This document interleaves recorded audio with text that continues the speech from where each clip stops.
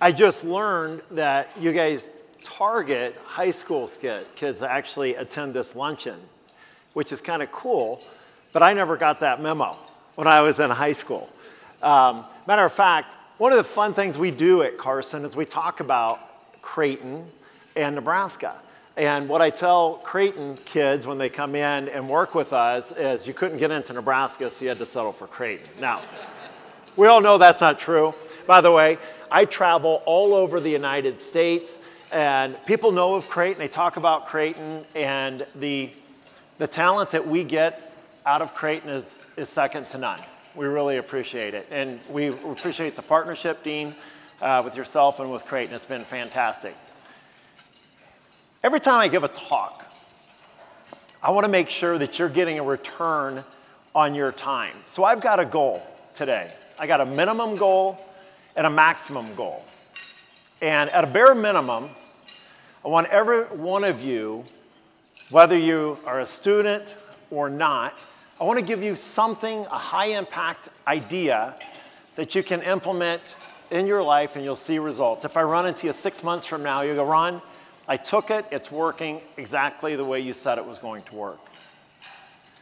My bigger goal, which will only happen to a very few of you in the room, this happened to me when I was a junior in high school, is you're going to hear something, it's going to hit you just right, and it's going to be something you're going to carry with you for the rest of your life that will serve you. Give you a hint of what that is I want you just to go through something for me real quick, a quick exercise. I want you to take your right hand and raise it as high as you can. Keep it up. Higher. All right, put them down. Now, when I said raise your right hand as high as you can, why on earth, when I said higher, did you raise it higher? Anybody consciously say, I know he's going to ask for more, so I want to hold just a little bit back? Nobody did that, right? And that's the big lesson that I want you to at least walk out of here today, is every single day we get up, we compete against our own potential. Most days we come up short. And giving just a little more can yield an enormous amount of results for you, your family, the people you serve, whatever company you might work with. And this happened to me. I went into the Army when I was a junior in high school. They had a program called the Buddy Program in Nebraska. And I was a pretty good salesman. And I convinced I grew up just north of here. I convinced 10 other guys in my class to go in with me. So I entered automatically a PFC, Private First Class E3, if you know what that means. And I was like, wow, this was really neat. I got pretty homesick, though, when I went off to Fort Knox, Kentucky. I had not really been away from home, and certainly hadn't been away from my mother. Even as a junior, that was hard for me to do. But what I remember, and I'll never forget, it was a room about this size, and we're in reception station, and we're getting ready for basic training. And by the way, it's a scary time. I mean, you show up, you've been bused there, it's hot, it's humid, it's in the summer.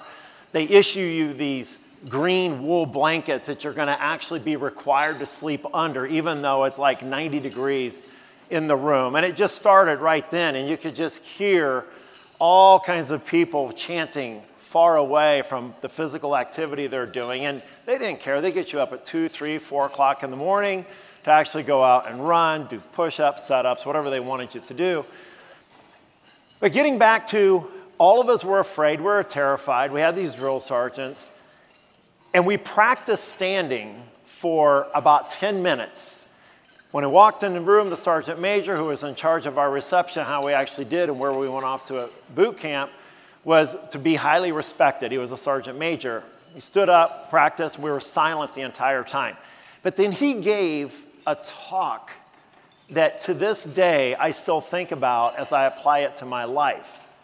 And that is, and it's true today, even so, more so than I think then in 1982.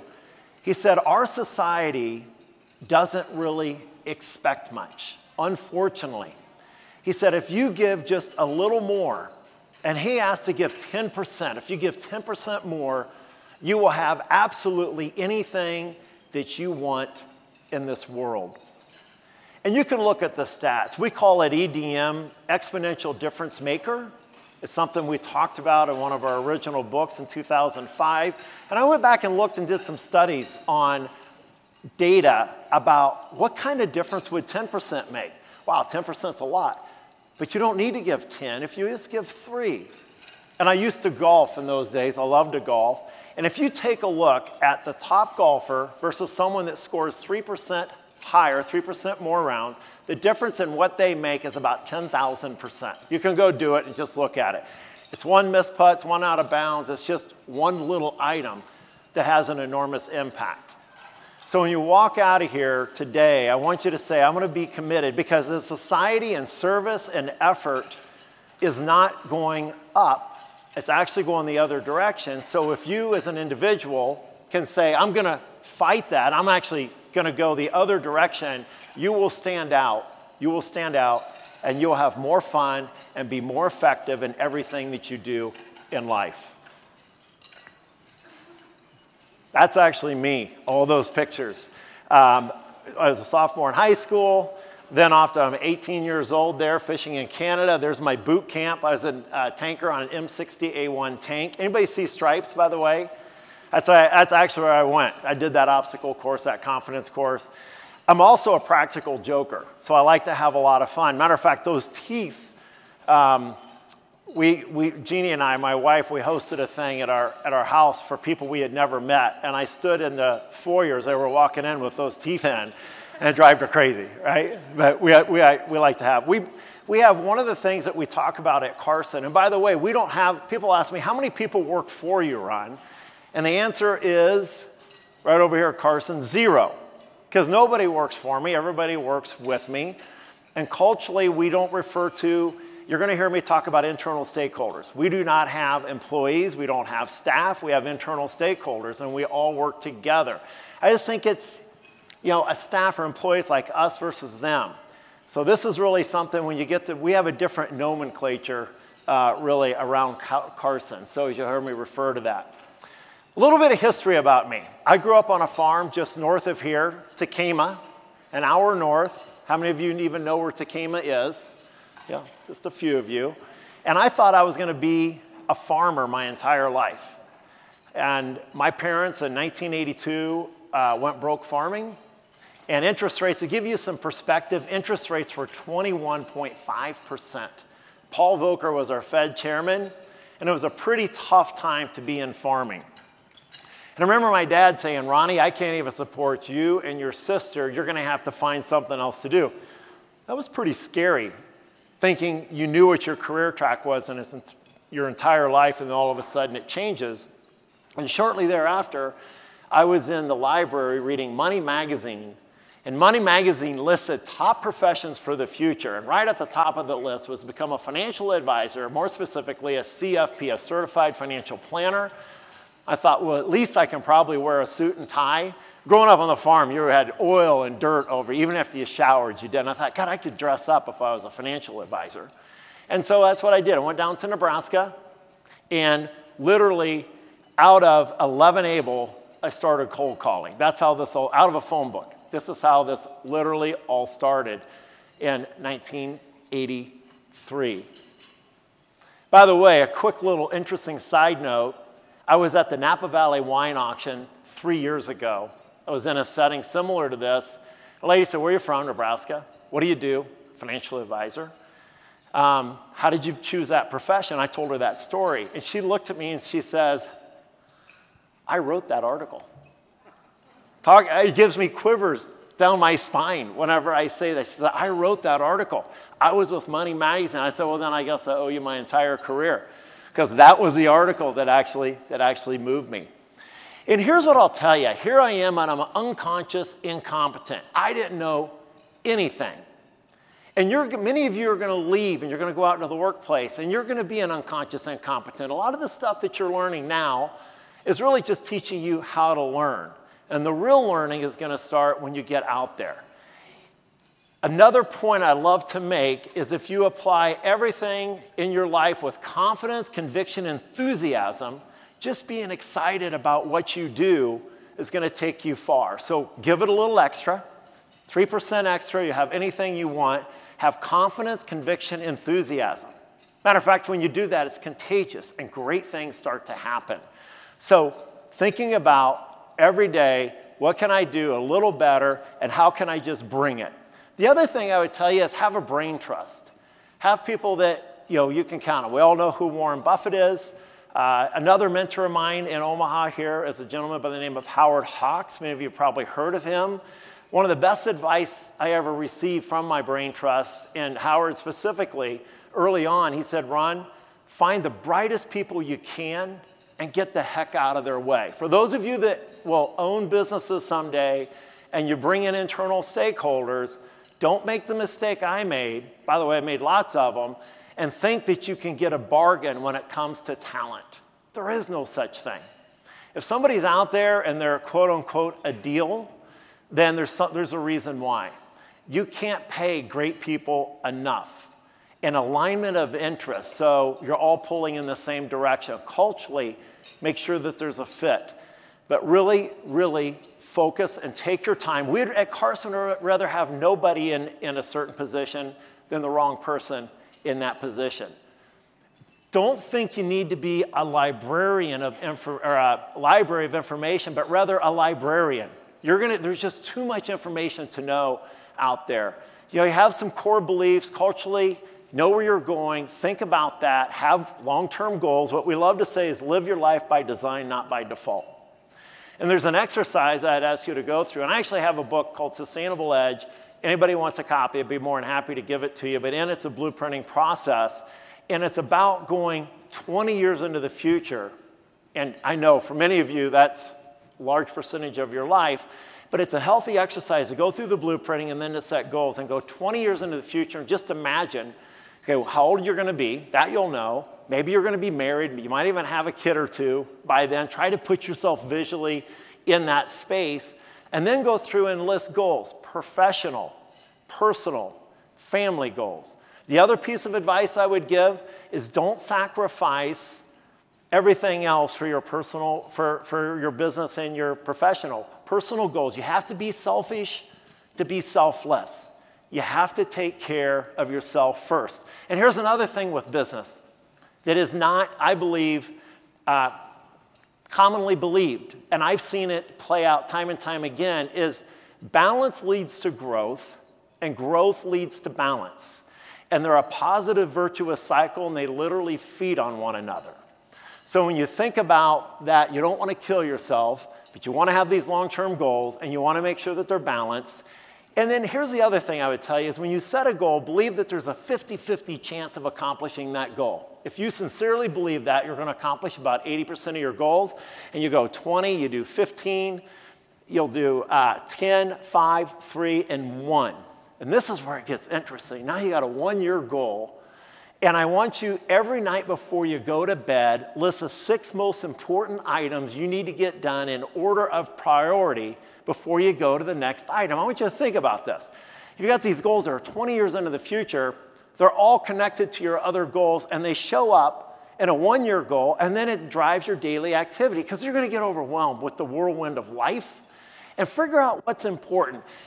Get rid of the word busy. How many of you have said, I'm so busy, even just today? It's really a matter, right? We all have the same 24 hours in the day. So really, I want you to replace busy with, when you say, I can't get to the gym because I'm so busy, I want you to say, I can't get to the gym because it's just not a priority. Or I didn't do this because it's not a priority. And the 6 most vital one, like what are the 6 most important things? And a vital one for the week is a theme. What am I falling behind on in these goals that I said was important for the year? Here's the other thing. When you go to bed at night, your subconscious mind will start to work on solutions. It's amazing.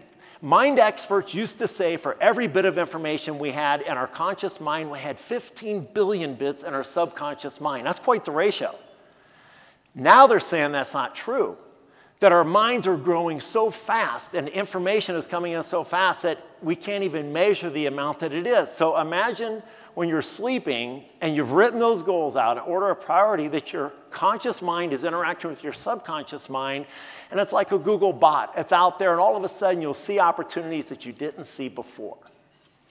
And when you get distracted, this process gives you the ability to act when motivation isn't present, or someone's distracting you away from that. You can come back and you can get started again. Sometimes you get so overwhelmed that you're spinning your wheels all over the place.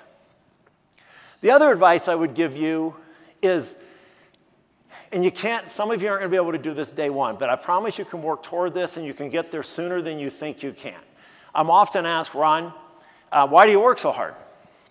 It's like, I don't work. I haven't worked since I was age 36, and I define that as the day I woke up and said, I get to do the things I love to do versus the things I have to do. If you work on your weaknesses, what are you going to have someday? A lot of strong weaknesses.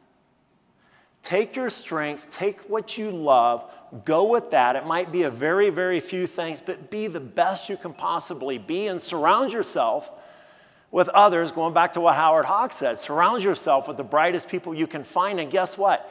What you aren't good at and you don't love will absolutely be their passion and what they love. I like to fly, I like to climb, I like to hunt. All of these are things that I integrate into my daily activity, whether it's business, work, or play. I was doing a mountain bike trip in Moab, Utah earlier this year, and with 15 other guys, and we got to talking, and we were talking about my travel schedule, and they go, oh my gosh, your travel, I was on like a 17-city, literally over 2.5 weeks run, and they go, is that work or is that play? I said, I don't know, you decide. It's all just living to me. So put yourself in a position where you get to live life. You'll be more productive, you'll enjoy life, and don't just accept what you have. You control your own destiny, you can make it happen. I want to talk about our core values at Carson. These are important, and by the way, we apply our core values first internally, and then we look at core values externally. Client first. The client's interest comes first, always. Now that's easy to say. How many of you have ever worked with an organization that talks about their clients, right? And it's all about the client. And then you have a totally different experience than that. Well, we apply it first to our internal stakeholders. We need to take care of internal stakeholders. Here's how we think about it at Carson. Internal stakeholders first, then our clients, then making a profit. How many of you heard your client's always right? Right? The client's not always right. Sometimes you have to defend your people because the client, and there's no client that's worth it to your business if they're not treating your people with respect, kindness, and really treating them no different than they would treat the founder or owner of an organization. So take care. We do a lot to reinvest internally back into the culture at Carson. Then let's think about the client, the consumer. At Carson, we're a fiduciary. We're required by law to put the client's interests first. How many in the room actually know the difference between a fiduciary and a broker? A handful. If you walk out of this room today and you understand this for the rest of your life, you're going to be ahead of 99% of the people out there. I literally spoke to 200 plus CEOs earlier this year. I asked that question, not one of them could get it right. I normally get about 1 person out of 10 talks that can actually explain the difference between a fiduciary and a broker. But just let me leave this with you, because to me it's embarrassing for financial services, is when I'm a fiduciary, I have to put your interest first, but as a broker, I don't. The only requirement in financial services is suitability. Suitability means if you're suitable for the investment, my loyalty doesn't lie with you, it lies with the organization that I actually work for. And as long as I disclose that we could do something to you or charge you something within a thing called a prospectus. Anybody read a prospectus before? It's like lots of pages of legalese. You're not going to understand anything that's actually in there. And it's just wrong. That's why as an RIA, you're not required to give a prospectus, because by law, we're required to put your interests first. Number 2, third level of trust, anticipate needs and deliver. How do we do that with stakeholders? Thinking about things they're not thinking of. Whether it's we're moving into a new office campus. We're going to be one of the only, I think, in town, we're going to provide daycare. Right there. It's a big deal. We're going to have a trainer. We're going to have a fitness center. We're going to have lots of amenities to reinvest back into our internal stakeholders. The third level of trust for clients is, we call it the third dimension of trust. The first dimension of trust in our business is, are we going to steal your money? Right? How many of you log onto your account and just for a moment, you're relieved that the money's there? As humans, we do. You go, wow, I'm glad it's there. Then you immediately go, how am I actually doing since it's there? It's a pretty easy hurdle to get over today because you're at a reputable firm, whether it's a Fidelity, a Schwab, a TD, who's one of our wonderful partners that's actually here as well. So easy hurdle. The second hurdle is a little tougher. 65% of Americans don't trust financial services. 65%. It was 69 during the depth of the financial crisis. We haven't improved much. And it's a wonder when you read about these huge fines that the Wells Fargos of the world and others are paying and continue to pay. So 65%, that's a hurdle. Only 35% are getting over that. But the third and the holy grail at which we try to operate at Carson, will continue to move deeper into this. And by the way, artificial intelligence is going to be bigger than anybody in this room thinks. I don't care how bullish you are, it's going to change it because it's also going to allow us to anticipate things that you don't even think about today and get out ahead of it. We're big on, by the way, data is a new world currency. Clean data is a new world currency. Carson, we're making big investments into data warehouses, data lakes, in order to capitalize on this. And it is a little bit the big brother and behavior. We're watching everything you're doing. We started, I think, Andrew, 14 million data points just since June, just tracking and measuring behavior of people, but it's a big deal. Third, care factor. Give it your all, even when it's not convenient for you to do so. I said earlier I was a pilot, and there's a coach back east who's had a fair amount of success in football. His name is Bill Belichick. He's a head coach, right? You've heard of him before? Okay. And I actually flew him in, and he was talking to the team. This is back when Rex Burkhead was there, and these kids were all so intimidated. And Belichick gets up, and he gives a little talk, and he says, any questions? And no one raises their hand. And he starts to walk out, and Rex says, Coach, I got one question. Okay, what is that? He says, do you win all the time because you get the best talent? Now, I can't tell you what Belichick said because they would throw me out of here, but he said no with something in front of it. Use your imagination. He said, what I do is I only bring people on my team who's willing to give it their all when it's not convenient for them to do so. Think how powerful that is. And if you go back and look at the teams and the people that they trade for and they get, or the superstars he doesn't put up with because he understands the kind of impact it's going to have on his entire team or ruin the culture that they have. So that has to apply internally first, and then think about it, going above and beyond. We call it discretionary effort. Discretionary effort is the difference between just doing enough and keeping your job versus what you're truly capable of delivering. That gap is maybe that 3% or the sergeant major in Fort Knox, that 10%, but whatever it is, that's what you want to give to each other, give to your clients, and really just try to live your life like that. Adaptability, AQ. This is, I think, the single most important cultural element of Carson today, is we don't defend what we know, we don't defend what we're comfortable with. This helps us break out of the prison of conventional thinking and wisdom to say, you know what, today's a brand new day. All the stuff that we believed in the past is subject to change. And if you think technological change has been fast up to this point, it's barely even started. It's been a trickle, and the avalanche is near. And for you, those of you in the room, I was having this conversation with some young professionals the other day. They're like, well, but I'm used to it. I'm used to all this technology. Yeah, well, you're used to this technology. You can't even imagine the stuff that's coming. I go to Singularity University, which is in Palo Alto, California. By the way, there's a book you should read called Exponential Organizations. If you want to get your mind wrapped around how fast the change is actually going to take place. Change like, Singularity says that within 10 years, no one's going to die of natural causes anymore. Can you imagine the kind of impact that would have? You know, what kind of technologies would actually drive that? And we make a lot of investments, me personally, and some with the Carson Company in fintech, so we can see what's percolating beneath the surface, and it's really cool stuff. And this is why small companies disrupt large companies, because we have clean stack technology.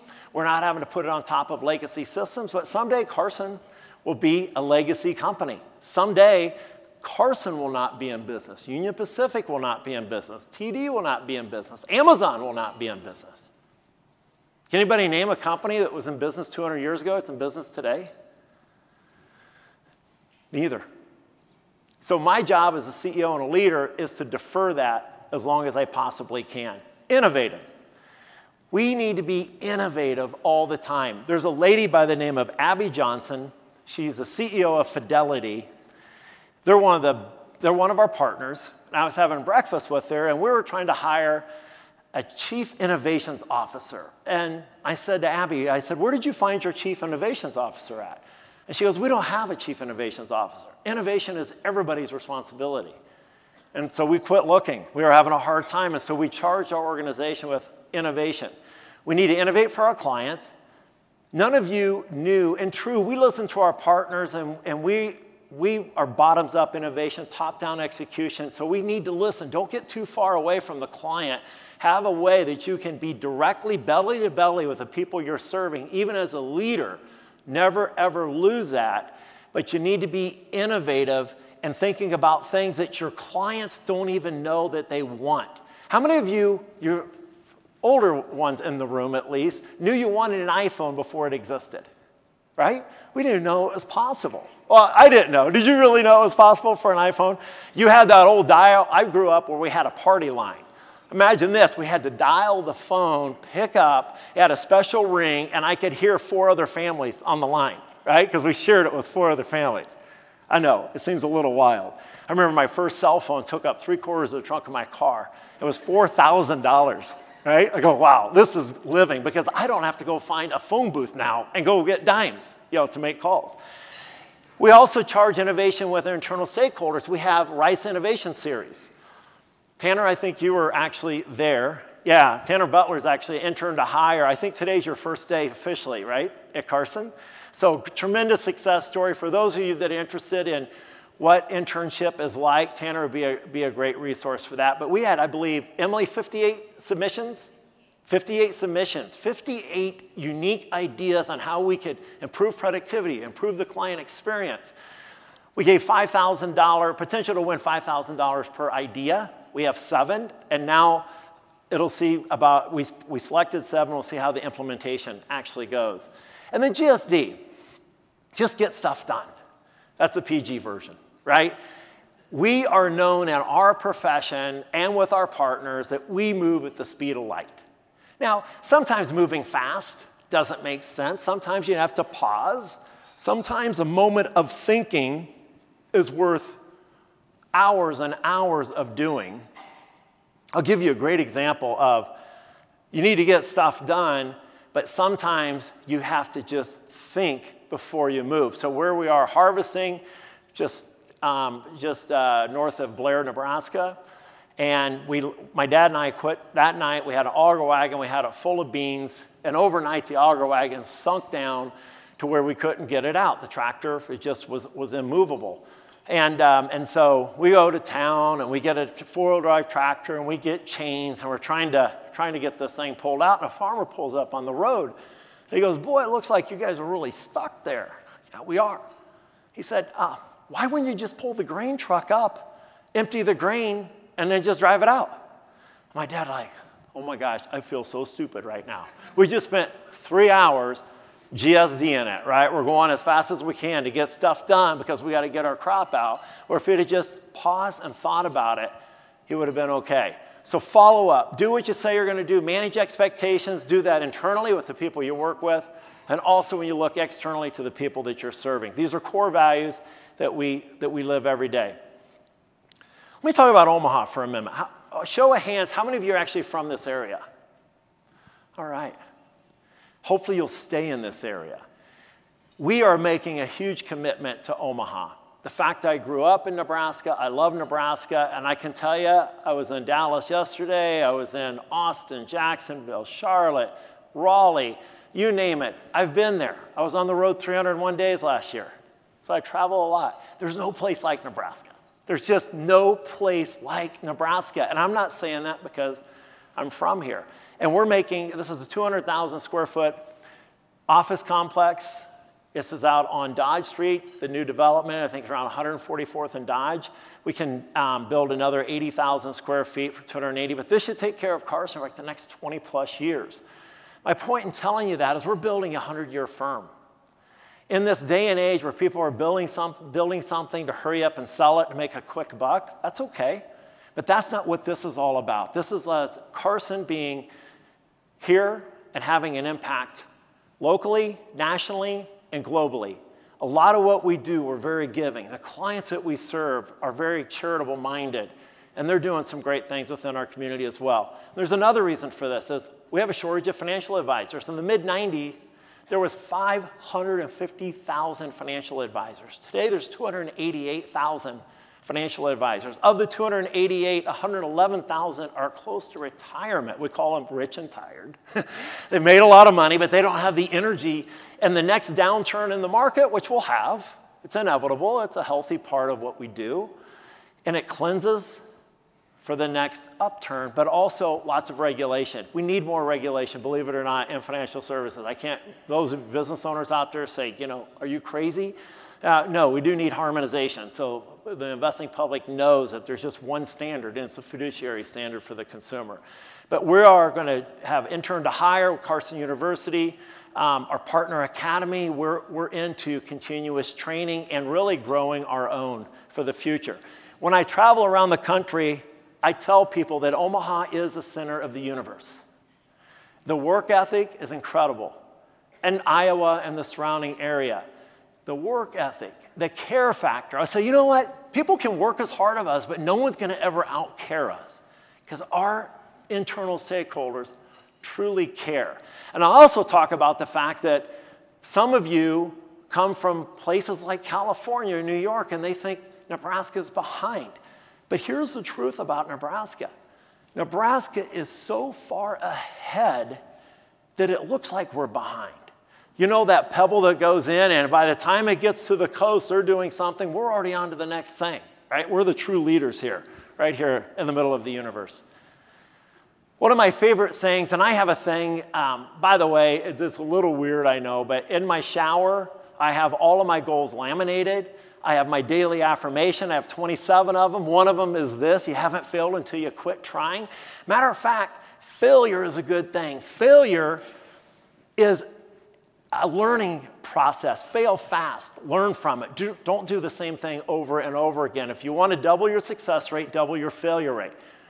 I'm not good at sitting on big committees because it takes forever to make a decision. I can make 3 or 4 decisions and know 3 or 4 things that don't work before someone else even tries a singular thing. So don't be afraid to fail. View failure as a positive. I would open it up. I know I've got 5 minutes left. I would entertain a question or two, and then I just have a couple of closing remarks. Any questions from the audience? Don't be shy. Yes. Hey, are you going to bring a microphone around? You're on it. All right. Well, it says Q&A, so I'm supposed to go with Q&A. I'll repeat the question. And I'll project as loud as I can, and then repeat it. You have the mic. I got it. How would you say mentors have played a role in influencing some of the risks that you may have taken in your career path and direction? Could you touch on some of those relationships? The question was, how has mentors impacted me and my life? Huge impact. Because they've already been there, they've done it. I'm in an organization called YPO, Young Presidents Organization, and I know I'm not young, but I think I'm young. But it's been fantastic, and if you can get into a YPO, and there's some other similar organizations, there's an amazing peer, let's call it PIN mentoring, And a lot of them are older than you. When I first went in 1994, I was the youngest one in, and then I became the oldest one, and now I'm in a thing called gold, whatever that is. But it's for the old people, right? And I would argue I probably have more ideas today than I ever had then. And then find people that are in the community, and most of them will give you some time to mentor.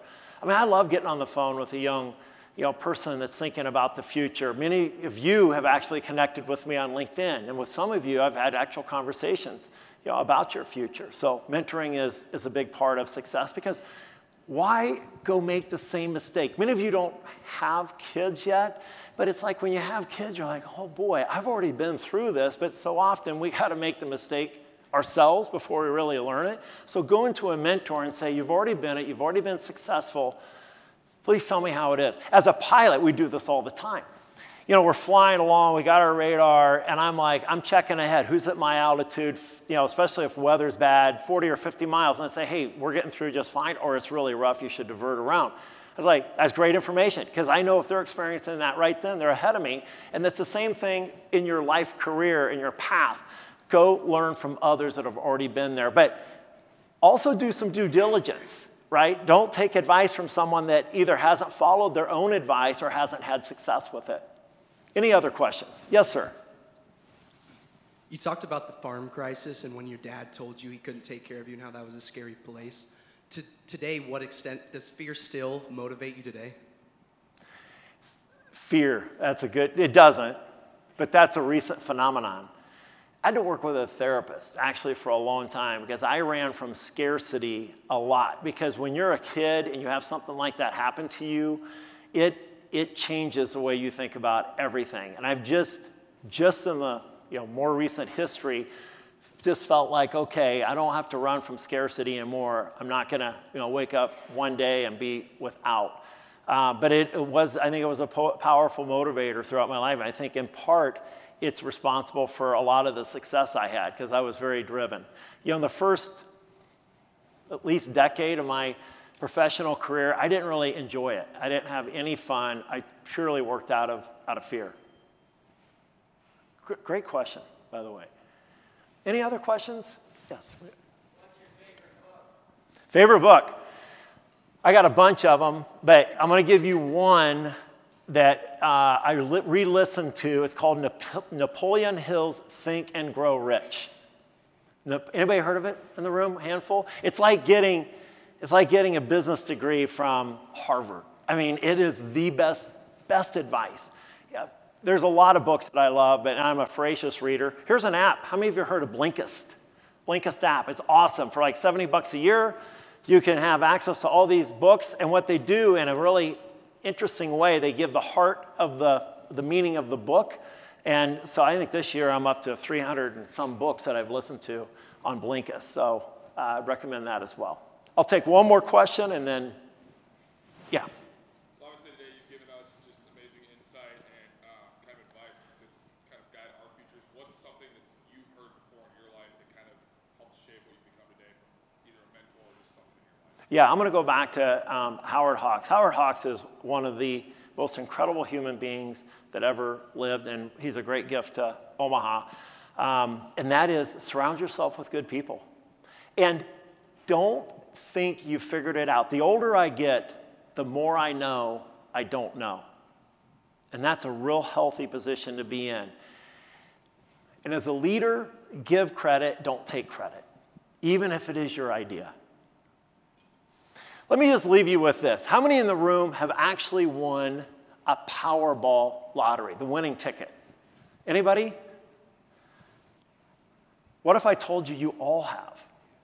And you haven't won just one, you've won several. Do you know what the odds were for you to be a mammal? I don't know either, but they were astronomical. I actually had someone calculate this for me. It was a number. You guys are probably smart enough to figure it out. I wasn't. Then on top of that, a human, a mammal, a human. In the United States of America, your third Powerball. At this time of history. And the fact that you're with one of the greatest universities ever, and I mean that from the bottom of my heart, the quality of the people that come out of Creighton, you've been blessed to have a great education. Do you realize the worst off person in the U.S. is better off than 86% of the world? You have an opportunity to make a difference. It's your generation that I have great hope for that's going to pull our country back to the center. We all have way more in common than have differences. I don't care what your political beliefs are. And our country is being run by the extremes today. But because of availability of information, you're motivated by different things like meaning. Like people work at Carson, they want to be paid fairly, but they want to do work that's super meaningful. So you've been given this. Now all you ought to do is go cash the tickets. Persist without exception. Find a way when there is no way. See, life's riches don't come from vague wishes. They come from directed, purposeful action. You want to get to the end and say, I'm glad I did, not that I wish I had. Never have the opportunities to succeed been greater today and have a positive impact on your local, national, and global communities. Thank you very much.